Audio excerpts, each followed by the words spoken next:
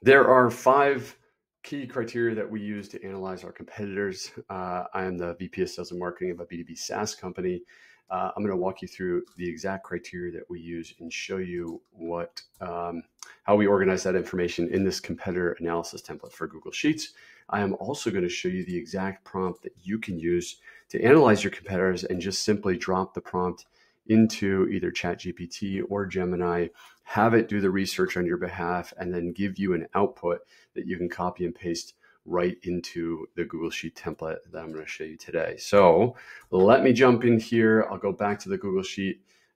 You can see here, and I'll include a link to this below. When you go and you get a link to this, you can make a copy of the Google Sheet. There are multiple tabs. This is first the README tab. It's going to give you a guide of what's included inside.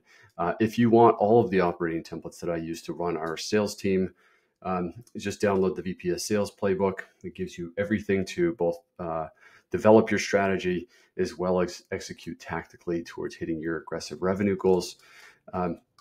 Next, you have our actual competitor analysis itself. This is a blank template. I build these so that you have both a blank template and then an example for inspiration. And so what do we use competitor analysis for? When we are in a market, whether it's a new product in an existing market or a new market with the same product, you have different competitors and alternatives, as you know, that you want to take a look at. And so we like to start out by doing a detailed analysis on these competitors so that we can inform our product-related activities, our marketing activities, our sales activities. It really informs many different motions within the organization. So what I've done here is I've laid out the key criteria that we use. And it starts with just a basic company profile here. And so you can do this research manually, but there's really no need to nowadays with the advantages that AI provides. So we start with the company profile, then we get into the key features and capabilities as it pertains to the product suite that you offer, and maybe even some feature sets that your customers care about that you don't offer, but they do. You want to include them here. Then we talk about and analyze the go-to-market strategy breakdown of your competitors. We want to understand what's the organic content they're producing, the paid channels. Do they have an SDR team? What's their domain authority? Any main offers that they have, like how they're structuring their offers, and then key partnerships. And so this is just to give you a sense of like, where are the competitors winning? Where are they all investing their dollars, and where are they winning, to maybe give you some insights of where you want to focus your go-to-market efforts. And then we've got customer insights here. Customer insights, you think about like public third-party review sites like G2, although to an extent, those systems can be a bit gamed. It's a bit pay to play.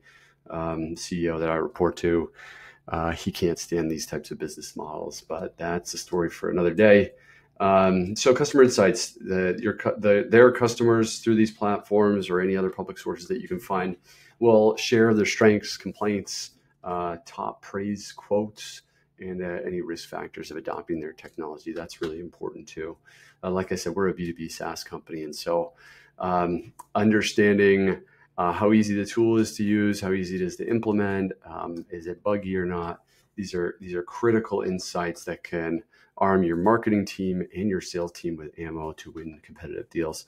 And then lastly, SWOT analysis. This is your classic management consulting analysis where you're identifying strengths and weaknesses, and then opportunities and threats. So think of strengths and weaknesses as internal facing and opportunities and threats as external. So that is the framework for the competitive analysis. Now when we go down here to the example, I populated this. I just picked some random domains here that are software companies. Example.com is actually not, but I wanted to demonstrate to you that this is an example. So you can have as many as you want. Nowadays, SaaS is hyper competitive, so you probably have 10 or 20 or 30 competitors that you could list in here. And it would take you a very long time if you had to do this manually on your own. And so you can see what this would look like as a final product. It's very easy to read, very easy to scan and understand. And this can be shared across departments for folks to understand the competitive landscape, but also to make decisions.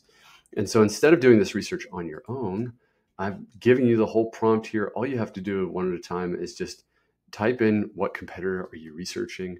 In this case, I chose this sales CRM, close.io. as an example. That will then concatenate the text into the AI prompt. You then copy that prompt, you open up your Gemini or ChatGPT, and you paste it in here.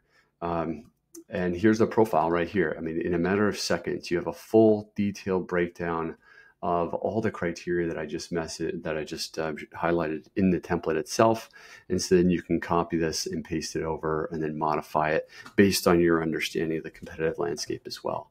So I hope this is helpful. I'll include a link so that you can download and make a copy of the competitor analysis. Until next time, like I said, if you want, get the VP of Sales playbook for all of the operating templates that we use to run sales. We also have a VP of Marketing playbook as well that you can check out. So until next time, happy analysis for your competitors. I hope this is helpful and powerful for you.